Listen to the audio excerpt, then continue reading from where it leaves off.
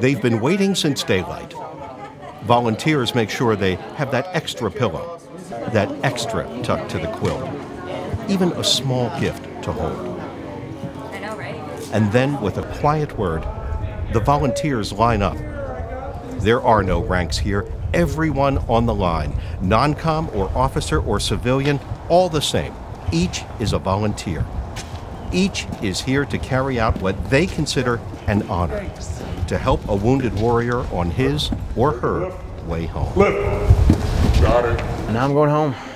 I'm going home through Andrews Air Force Base, I guess, first. I may be at Walter Reed for a little bit, not sure yet. Probably headed back to Fort Bragg, North Carolina with the family, most likely.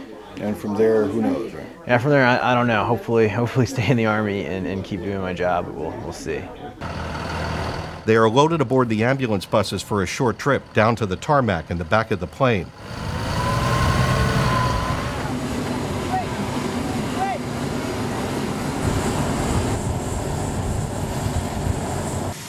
Specially staffed, specially equipped to bring our wounded home.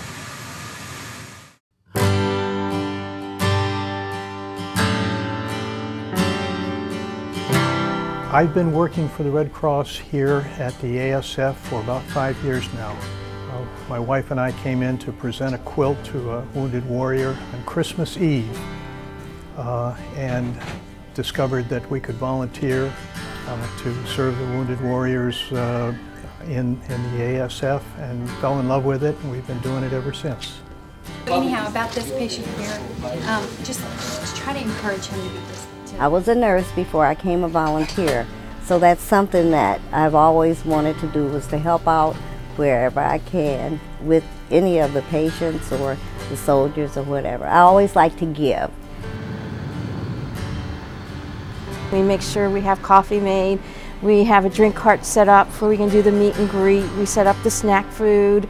We have quilts to hand out, and so we make sure everything is set up, and then once we're notified that the buses are on the way, a group of the volunteers, we go down the hall and we meet them as they come in, and we hand out drinks, and we do the welcome home and make them feel just as welcome as can be.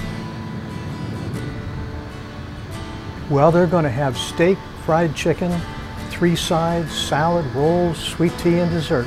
We're going to carry their trays into the Maryland room, which is their lounge for the evening.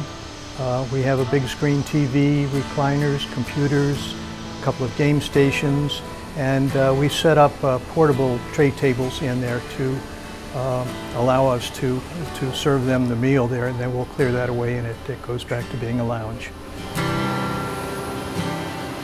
It makes me feel good to know I've made a difference to help somebody, and when these young men and women come through and I see that they've enjoyed their visit and they're happy, it makes me feel like I've done something that's really a blessing to all.